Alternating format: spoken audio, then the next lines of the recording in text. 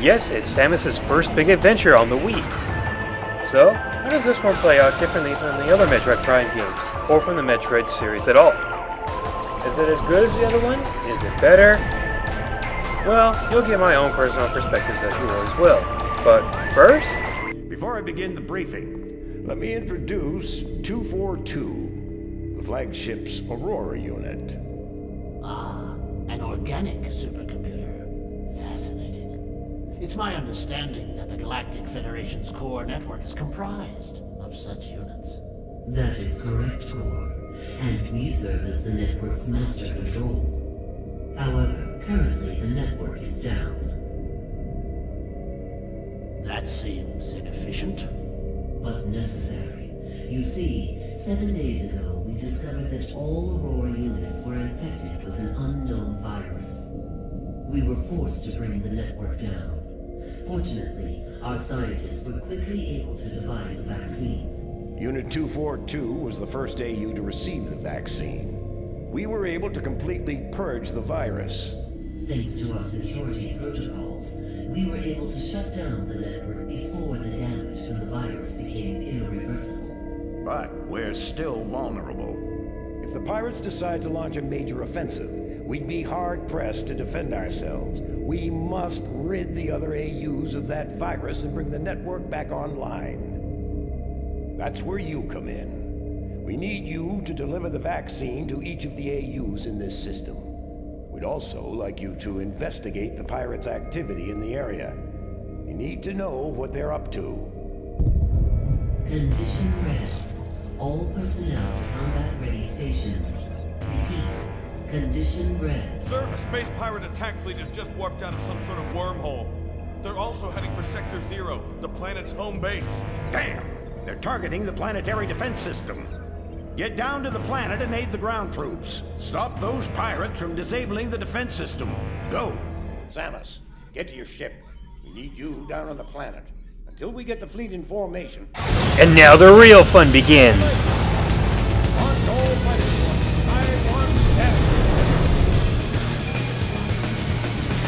Just getting to the planet alone is a lot of fun, because there's a lot of action every corner you turn. Whether it's saving Galactic Federation troopers from being sucked into outer space, or ejecting yourself into outer space just so you can get to your own ship so you can head down to the planet Noron and save it.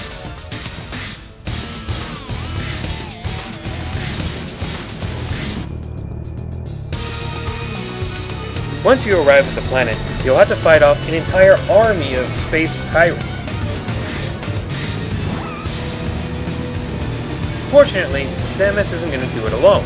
She'll get the help from other bounty hunters, like Iceman here.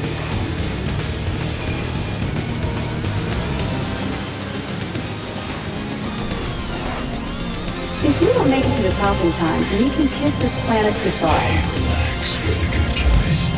Justice will prevail and all that stuff. Right, Samus? But of course, with new friends comes old foes, like Ridley. Oh, I missed you too, buddy. But I'm not gonna miss this time. And Dark Samus, who injects you and all the other bounty hunters with Phazon, which apparently sets up the whole theme of corruption.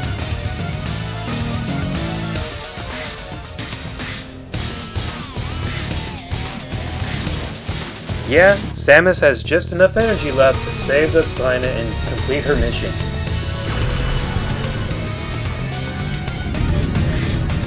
And then passes out. She then awakens 1 month later to find out that she's been enhanced with a new power suit that fires Phazon with double the energy of your normal ammo. Unfortunately, you have to use an energy tank, and doing this too much can cause you to get corruption and automatically end your game, so use it when necessary. You'll then find out a new objective from the Aurora unit. During the attempted pirate invasion of Norian, it was confirmed that 2 nearby planets were similarly attacked. These planets are named Rio and Elysia. These Leviathans have impacted and embedded themselves deep into each planet, spreading a virulent Phazon carried inside their bodies. The Leviathans must be destroyed. And now the gameplay feels like it starts to slow down a little. Yes, after a great opening, you're rewarded to exploring planets that seem quiet.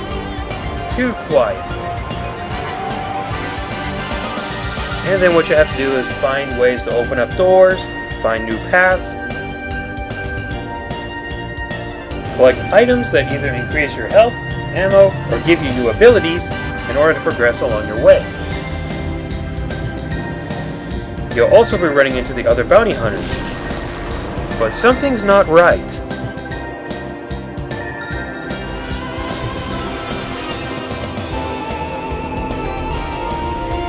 Oh, that can't be good.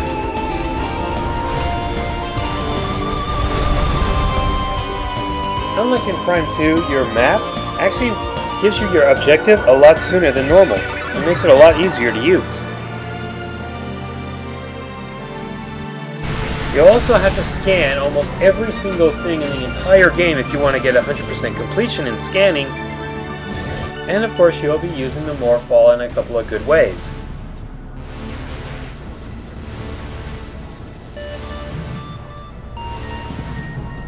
However, I want to know why the developers seem like they kind of redesigned some of the enemies from the previous games. Like, don't these guys look a lot like the game?